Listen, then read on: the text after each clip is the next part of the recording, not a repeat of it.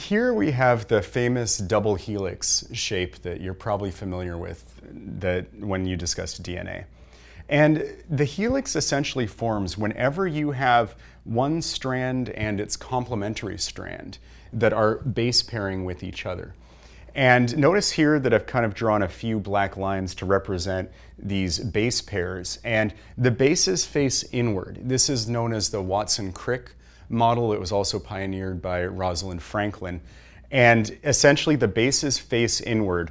And as a result of this and the general geometry or stereochemistry of those phosphate sugar linkages, you tend to see the DNA assemble into a helix whenever those two strands, the main strand and its complementary strand, are binding with each other.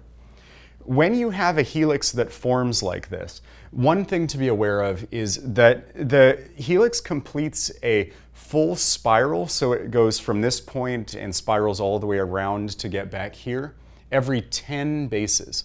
So every 10 base pairs, you're going to see a return to the original position of that helix.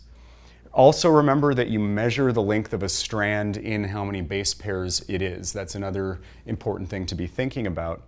And when you encounter a helix, you may encounter a concept known as a major groove and a minor groove. And essentially this helix, notice that it's not completely uniform, but there is a region here where the red and blue things are very close to each other, and this is known as the minor groove.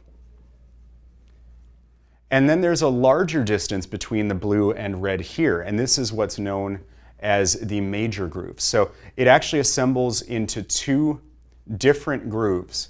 You have the minor groove where the two strands are very close to each other, and the major groove where there's a larger distance. So it alternates major groove, minor groove, major groove, minor groove, and so on.